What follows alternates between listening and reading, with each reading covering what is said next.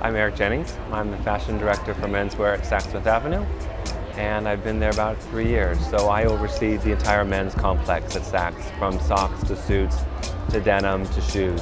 We're in a state of transition right now, having come out of the recession. I think men are looking at their purchases much differently. I think they're looking at their appearance much differently.